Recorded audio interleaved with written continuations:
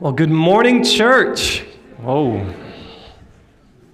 It is good to see everyone this morning. Today we're going to be continuing in our series. Oh, well, first I have to dismiss Sunshine Club. If you have kids in Sunshine Club, now is the time for them to go back through the doors and to the left. We're very thankful for all of our children's workers and all that they do in teaching our kids more about Jesus. There we go. We're working. All right, good morning. We're going to be continuing in our mini-series in John 15 through 17 this morning. And we're getting close to the end of the series. This series has focused on the short time frame in which Jesus is giving his final lessons to the disciples before he's going to be arrested and then crucified. Jesus and the disciples are at the Last Supper until Jesus says, "Rise, let us go from here." And that's where chapter 15 starts. And so this entire time in between chapters 15 through 17, the disciples and Jesus are most likely walking from the upper room to the Garden of Gethsemane. Now, these three chapters aren't more important than the rest of Jesus' teachings, but they do allow us to see what Jesus wanted to communicate with his disciples before he was going to leave them. So the past two chapters, Jesus has been talking directly to the disciples and telling them some of these last lessons. But here in chapter 17, we're going to see Jesus switch from talking directly to the disciples to Jesus praying to the Father. This prayer is often referred to as the high priestly prayer. And today in verses 6 through 19, we're going to hear Jesus' prayer on behalf of his disciples. So before we get started, let's pray. Dear God, we thank you for your word. We thank you, Lord, that you have made your word manifest to us. Lord, I pray that as we go through the words, Lord, that you have given us, I pray that you would work on our hearts, Lord. Lord, that we would desire to be more like you, Lord, that we would desire to be changed by your word. We just thank you for your son, Jesus. In his name we pray. Amen. So our desire for this series is that our hearts would align with Jesus' hearts for us. That ultimately, that we would want what Jesus wants.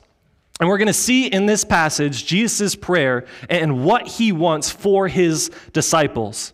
And so as we go through this passage, my prayer for us is that we would look at Jesus' heart for his disciples and that we would be moved and led to surrender our desires and our hearts to be more like Jesus. So if you have a Bible, please go ahead and turn to John 17, 6 through 19. If you don't have a Bible, that's okay. You can grab one from the pew in front of you and turn to page 903. Page 903. And we're going to continue going through Jesus' high priestly prayer. So we'll start in the first four verses, 6 through 10. He says, "I have manifested your name to the people whom you gave me out of the world. Yours they were, and you gave them to me, and they have kept your word. Now they know that everything that you have given me is from you, for I have given them the words that you gave me, and they have received them and come to know in truth that I came from you, and they have believed that you sent me. I am praying for them. I am not praying for the world, but for those whom you have given me, for they are yours. All mine are yours, and yours are mine, and I am glorified in them." In this first section, we are going to see the manifested word. So if we look at the beginning of verse 6, it says, "I have manifested your name." Jesus right here, he is saying that he has manifested the Father's name. And this is Jesus saying that he has shown the attributes, the qualities, that he has displayed and demonstrated the character of the Father. And right off the bat here, Jesus is claiming equality with God. None of us can do this. Because if any of us claim to be the manifestation of the Father's name, this would be an insult to God. Because none of us can come anywhere close to being anything like God. That is why we call him holy, because holy means to be set apart, to be separate. He is so set apart and separate from us. He's perfect, and we come nowhere close. And so it's amazing and it's humbling that in the reality of our sin and separation from God, God's response is his gracious self-disclosure in Jesus Christ. The name of Jesus and the name of the Father are both unique in that they are their own persons, but they are the same God. D.A. Carson's commentary on John related this manifestation of God's name to Exodus 3:13 through 14, and where it says this: Then Moses said to God, if I come to the people of Israel and say to them, the God of your fathers has sent me to you, and they ask me, what is his name? What shall I say to them? And God said to Moses, I am who I am. And he said, say this to the people of Israel, I am has sent me to you. And this is really cool, because then in John 8:58, Jesus says this: truly, truly, I say to you, before Abraham was, I am. So both Jesus and the Father, when asked about their identity, they say, I am. And this is an amazing truth, that God the Father and God the Son are both God. They're not two separate persons. And so it only makes sense that as we continue through this passage, we're going to continue seeing Jesus being the manifestation of the Father's name. So let's keep reading. The second part of verse 6. It says, I have manifested your name to the people who you gave me out of the world. Yours they were, and you gave them to me. The people Jesus is talking about here is the disciples. And I think it's interesting that Jesus says the Father gave them to Jesus out of the world. They were the Father's, and he gave them to Jesus. So before the disciples were the disciples, before they even heard of Jesus, they were the Father's. And so what that means is that the Father had a plan for all of eternity to give the disciples to the Son, Jesus, in whom he would make manifest himself. And when I read this just makes me pause. The God of creation had this redemptive plan since the beginning of time. Before we were conceived, before the disciples were conceived, God planned to manifest himself to us. It wasn't the last resort. It wasn't plan B. It was God's plan A, to make himself known to us by becoming like us. And that's who Jesus is. And this is so good, and we are only in the first verse. So let's keep going. End of verse 6. Jesus continues saying, we're going to go to verse 8. Jesus says, and they have kept your word. Now they know that everything that you have given me is from you. For I have given them the words that you gave me, and they have received them and have come to know in truth that I came from you, and they have believed that you sent me. So the disciples have come to know Jesus, and it says that they have kept the Father's words. So what does this mean? Well, they know that all that Jesus has been given is from the Father, and they believe that Jesus himself was sent by the Father. This isn't to say that the disciples knew everything or that they were perfect, let alone everything that was about to take place on the cross. They simply believed who Jesus claimed to be. All throughout Jesus' ministry with the disciples, he made 7 I am statements. Jesus said, I am the bread of life. He said, I am the light of the world. He said, I am the door. No one comes to the Father except through me. He said, I am the good shepherd. He said, I am the resurrection and the life. He said, I am the way, the truth, and the life. And then finally, just at the beginning of this mini-series, in John 15, he said, I am the true vine. The disciples believed all these things that Jesus said. That they may not have fully understood all the implications of this, but they understood enough to know that he was sent by the Father and that he was worth them dropping everything that they had and devoting their lives to his teachings and to following him. And again, that doesn't mean that they did everything perfect, because we watch them continue to mess up.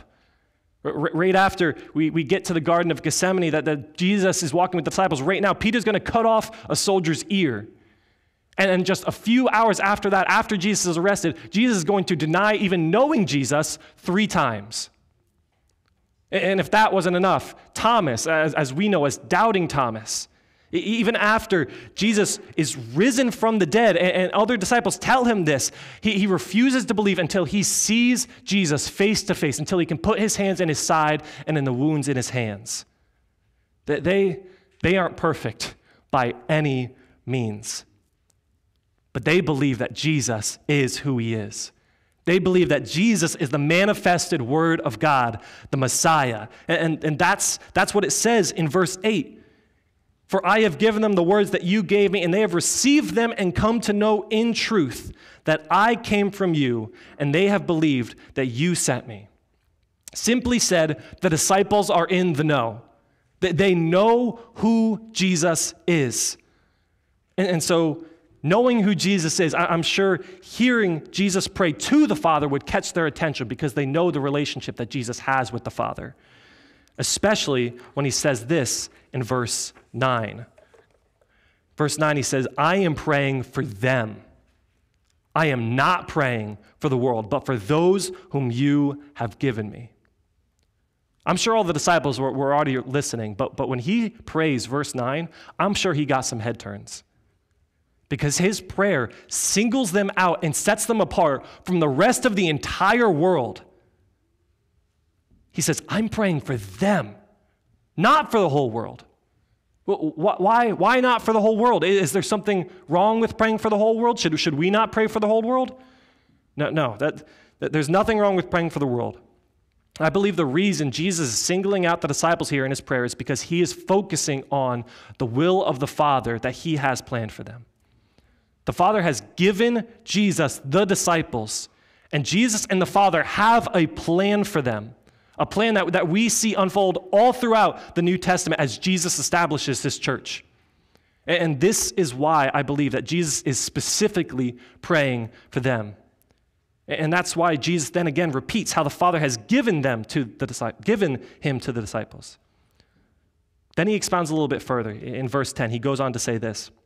He says, all mine are yours, and yours are mine, and I am glorified in them. So not only are the disciples the Father's, but they are also Jesus's, because the Father has given them to the Son, Jesus. In this way, the plan that the Father has had for the disciples is the same plan that Jesus has for them, because all the Father has is given to Jesus. Jesus is also glorified in his disciples. He is glorified in them because they are following him and not following the world. They are keeping in the Father's name, which glorifies the Father, and that glory is then given to the Son, Jesus. And this is the manifested word. So in this first section, we've seen this manifested word and how Jesus is the manifestation of the Father's name and how the disciples believed this. They know who Jesus is, and they believe that he is from the Father and sent by the Father. And then Jesus specifies who he's praying for and that this is specifically for the disciples, not for the world. And then now we get to see what his prayer for the disciples is. And that's our second section that we're going to see. We're going to see the sustaining word. So let's go ahead and read verses 11 through 16. And I am no longer in the world, but they are in the world. And I am coming to you. Holy Father, keep them in your name, which you have given me, that they may be one, even as we are one. While I was with them, I kept them in your name, which you have given me. I have guarded them, and not one of them has been lost except the son of destruction, that the scripture might be fulfilled. But now I am coming to you, and these things I speak into the world, that they may have my joy fulfilled in themselves. I have given them your word, and the world has hated them, because they are not of the world, just as I am not of the world. I do not ask that you take them out of the world, but that you keep them from the evil one. They are not of the world, just as I am not of the world. So in this section, Jesus prays and asks the Father to keep them in your name. Because Jesus' desire for the disciples is that they would not stray from their path of following him and following the Father. Jesus prays this because he reiterates at the beginning of verse 11 that he is leaving. Jesus is going back to the Father. But the disciples are staying in the world. And this is where I believe the disciples get confused. Tim mentioned this last week in saying that the disciples struggled with understanding that Jesus was going to die. They saw Jesus as the manifested word, as having all authority and having all power. And so they never expected Jesus to die. That no one can kill God. Jesus was sent from God by God. He can't be killed. And that's because they never would have guessed that Jesus would willingly give himself over to die. Literally, while they're walking from the upper room to the Garden of Gethsemane, Jesus is taking the next steps in God's redemptive plan. And although it's for our good and for the disciples' good as well that Jesus took on the cross, Jesus understands that this is going to be hard for his disciples. And so he takes the time to pray this for his disciples, not just because he cares for them, but because there are benefits to being kept in the Father's name. Do we believe this? Do we believe that there are benefits to being in the Father's name? I know that I'm young and that I don't have a huge amount of life experience to pull from, but I do remember a time in my life when I struggled to believe this. I was blessed to grow up with a wonderful family and with a wonderful church, and I was taught about Jesus for as long as I can remember. But when I was younger, I struggled to believe that a life lived for God would be better than a life lived for the world. I didn't see or really believe that there were benefits to being close to God. The world just seemed so inviting. It seemed so close, so immediately satisfying. And so I chose to believe that the world had better benefits and better blessings than God did. Thankfully, though, I had people, godly people in my life who continued to point me to Christ time and time again. And I was hard-headed, and so it took me a while. But after that time of learning more about Jesus and also being let down by the world time and time again and realizing that the world is not going to satisfy, I realized that the blessings and the benefits that awaited me in a life dedicated to Jesus were so much better. It's easy. It's so easy to not believe that there are benefits in the Father's name. But this is usually because we are so preoccupied with what we think we are getting or going to get from the world.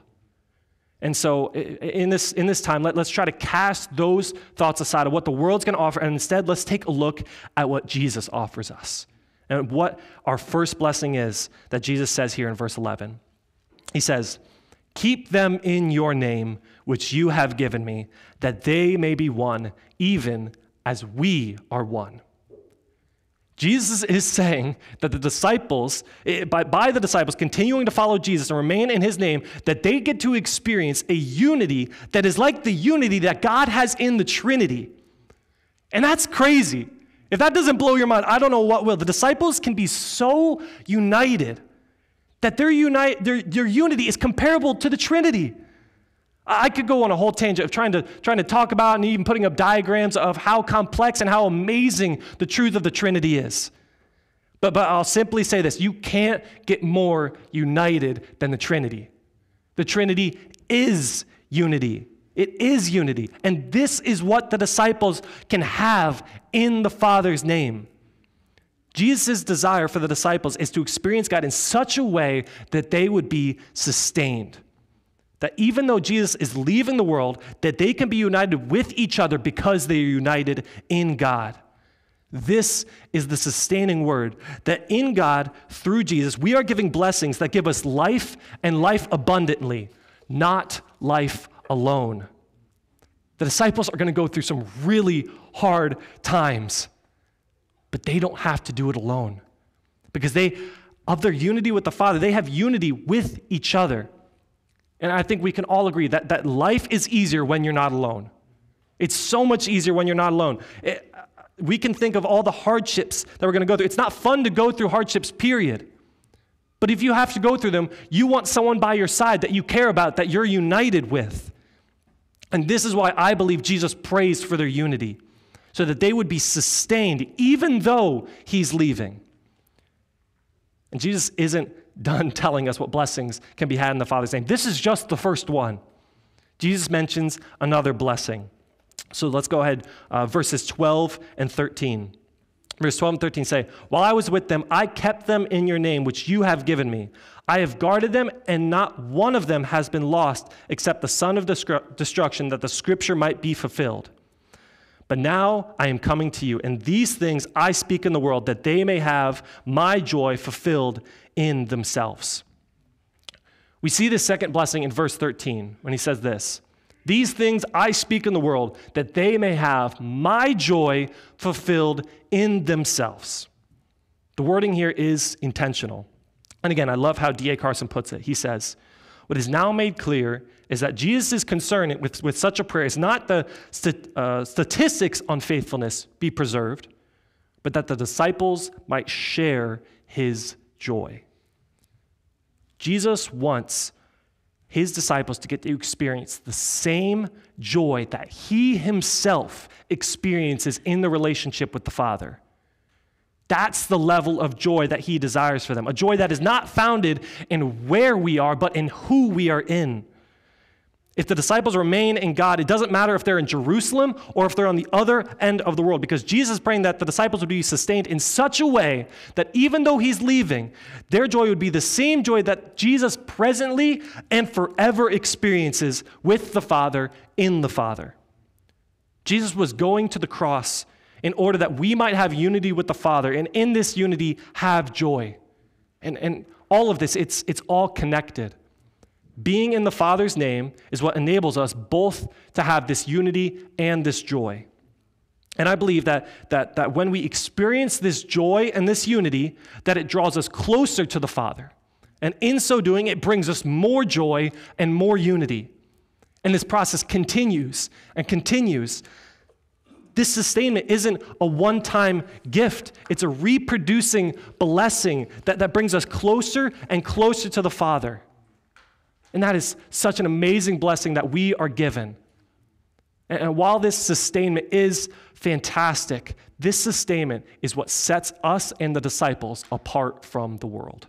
Look at verses 14 and 15. I have given them your word, and the world has hated them because they are not of the world, just as I am not of the world. I do not ask that you take them out of the world, but that you keep them from the evil one.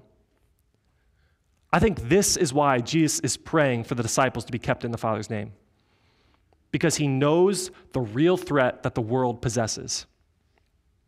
So because the disciples now know who Jesus is, they know that Jesus was sent from God, the truth has changed them in such a way that they are no longer part of the world.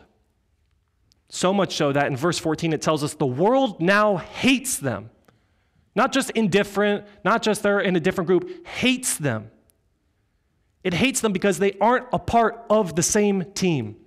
Tim mentioned this in multiple Sundays in saying that we are not a part of the home team while we're in the world. We don't have the home team advantage. We are the away team. The disciples are the away team. They are surrounded by a world who is cheering for their downfall. And that's why Jesus is going to be arrested and then falsely accused and crucified on the cross, because the world hated him. And so knowing this, Jesus prays not that the Father would take them out of the world and remove all these hardships, but that he would keep them from the evil one, the devil. And what's made clear here is that the world and the devil are on the same team. So what this means is that the disciples and us, we are in the devil's home field. He has the home field advantage. And so if he sought to tempt, to undermine, to kill Jesus, why wouldn't he try to do the same thing to the disciples? Verse 16 says this then, they are not of the world, just as I am not of the world. The world sees the disciples just as they see Jesus, the away team, the enemy, same way that they see us. So Jesus prays that the Father would protect them because their life in the world will be filled with cheers for their downfall. Because they did it to Jesus. They did it to Jesus in the first place. And the whole reason that the disciples are set apart from the world is because they follow Jesus and because they're in the Father's name. In all these ways, in this unity, in this joy, in this protection, we see Jesus prays for the sustainment of the disciples, sustainment that is sourced in the name of the Father through Jesus, who made it manifest to them. And it brings us the unity, joy, and protection. And from here, Jesus shifts directions in his prayer.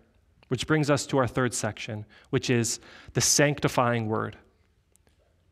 Jesus moves from prayers for sustainment to prayers for sanctification.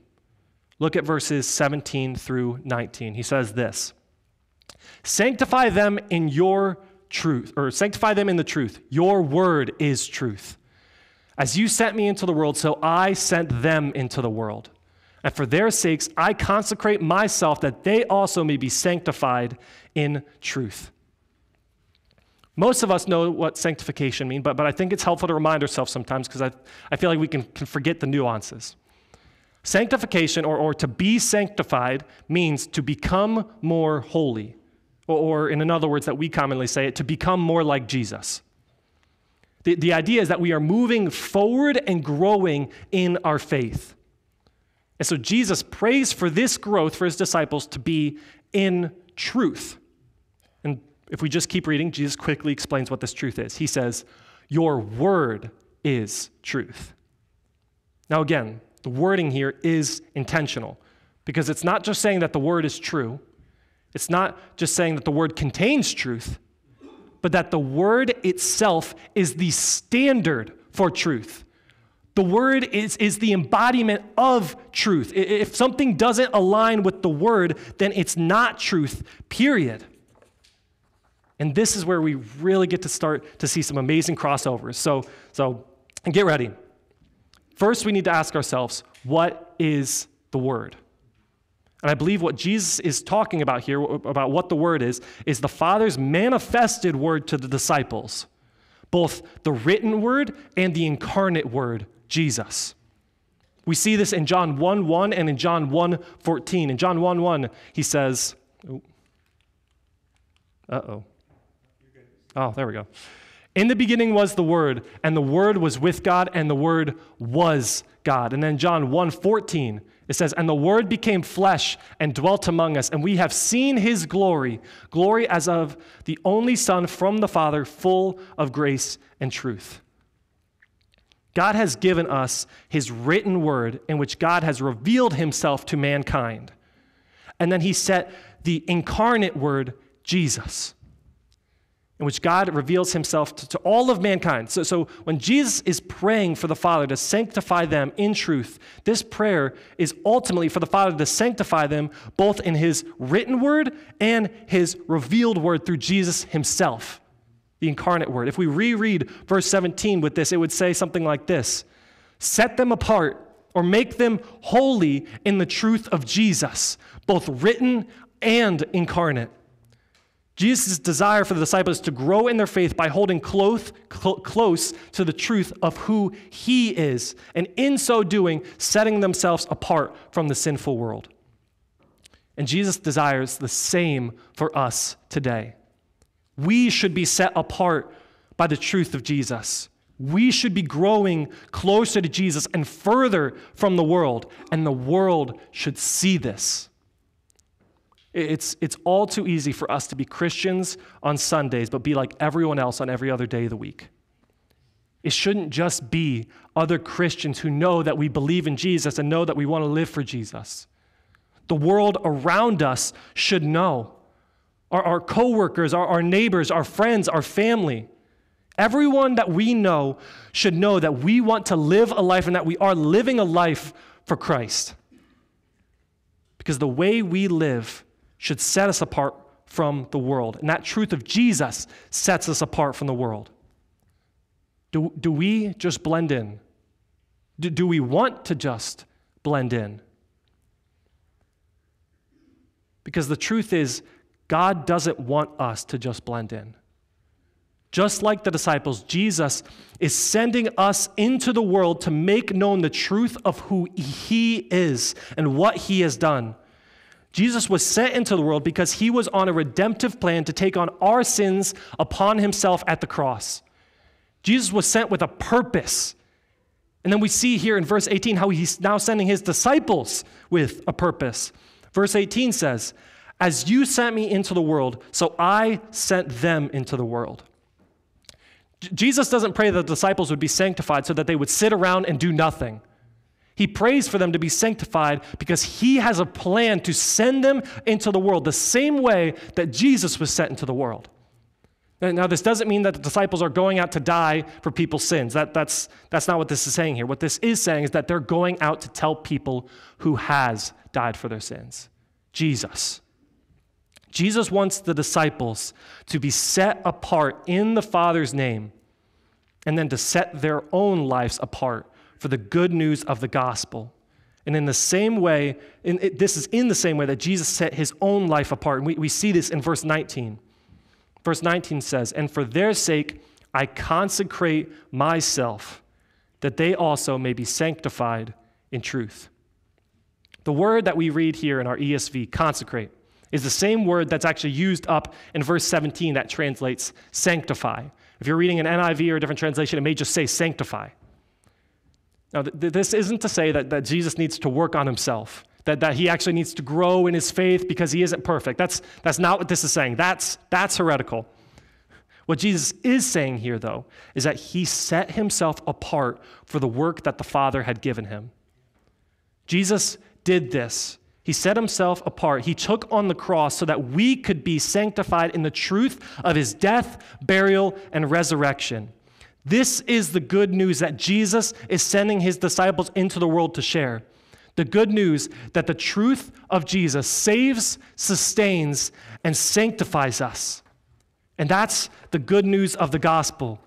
That if you put your faith in the death, burial, and resurrection of Jesus and make him the king of your life, realizing that you need a Savior because you can't do it on your own, your sins are forgiven. You no longer belong to the world, but you become adopted and become a child of God, where you can experience the blessings and the joys of being a part of his family.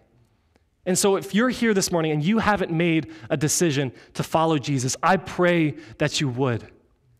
We see in today's passage Jesus' heart for those who follow him, what he wants for those who follow him. And so I pray that the truth of who Jesus is would bring you to make him the king of your life. Because the God of the universe set himself apart for our benefit. We are offered to experience the unity of God and the joy of God. Unity that will bring us closer than anything the world has to offer, and joy that is greater than all the possessions the world could give.